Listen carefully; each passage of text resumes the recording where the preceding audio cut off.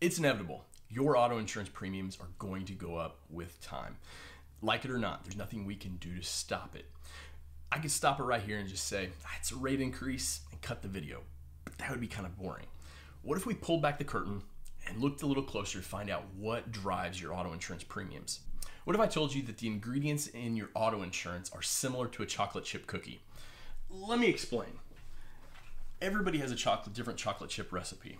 Your mom probably has a secret ingredient that you don't even know about, whereas my mom has a different recipe than what your mom made. But there's some commonalities to all chocolate chip recipes. Of course, chocolate chips are going to be the #1 component, right? Auto insurance companies are going to be very similar in that. They're all going to have very common themes. For instance, one of those ingredients is going to be driving history. If you have any accidents or tickets, all insurance companies are going to look at that when it comes to your auto insurance. But each insurance company is going to have some different ingredients to make up your auto insurance premium. And so with that being said, we're going to look at the common ingredients that auto insurance companies look at that drive your premium. So the first ingredient we have is age. Like it or not, age does impact your auto insurance. If you have a child that's getting ready to turn 16, brace yourself. It's going to be expensive.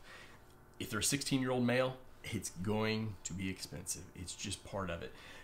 Youthful drivers just don't have the experience. And generally, most insurance companies will say, look at 25 years of age and younger. It's going to impact your insurance premiums. It's part of it. The second most common ingredient to your auto insurance is driving history. Do you have any accidents or tickets? Now, there's a common myth out there that if you have a comprehensive claim, if you hit a deer, if you have hail damage, that it doesn't affect your insurance. But if you have several of those types of claims in a short amount of time, it's going to impact your auto insurance premium. Ingredient number 3, where do you live? Do you live in rural Worth County or do you live in the heart of Kansas City? Generally, the higher the population, the more dense the traffic, and therefore higher insurance premiums. Now, I will tell you, especially when it comes to comprehensive, that one line item of coverage, we're seeing a higher premium in rural areas because of deer claims. So keep that in mind. The fourth ingredient to your auto insurance premium: what do you drive? What kind of vehicle? Are you driving a newer Maserati or are you driving a hand-me-down Ford? That makes a difference. The newer the vehicle, we're seeing more gadgets, more bells and whistles, camera, navigation, all these things impact your auto insurance premium. You got to remember, to repair and replace these vehicles is costing more. Talk to your favorite body shop guy. He'll tell you that older vehicles are still costing the same or more to repair them. So the costs are not going down. It's all impacting your premiums. Number 5, gender. I'm not being sexist. Guys, we tend to want to impersonate Mario Andretti more often than women, especially your 16-year-old son. Number 6, marital status. Yes, this does impact just a little bit.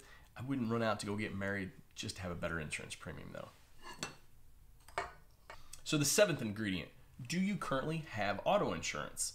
So if you call me tomorrow and you say, Brandon, I need some car insurance, but I haven't had car insurance the last 8 months, your premiums are going to be higher than the guy who calls me and says, hey Brandon, I need some car insurance. I've been with so-and-so for the last 10 years. If you currently consistently carry auto insurance, you're going to have more favorable premium than the guy who doesn't. Number 8, prior liability limits. So if you cause an accident, this is what's going to pay for somebody else's injuries, pay for the property damage involved. Do you just have what the bare minimum that Missouri requires just to skate by and keep it cheap? Or do you have adequate limits to protect your family's financial future? Do you have the 25/50 or do you have like 100, 300, 250, 500, etc.? Generally, the person who has higher liability limits is going to have a more favorable premium. Number 9, tell me how long you've been with your current insurance company. Have you been with that insurance company for a year, or have you been with them the last 15 years?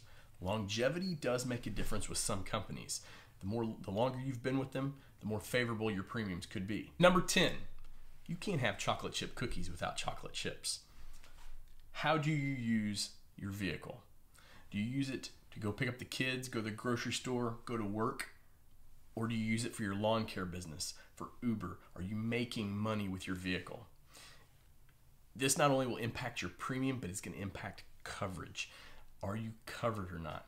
So got to find out, how are you using your vehicle? A couple of other things to think about.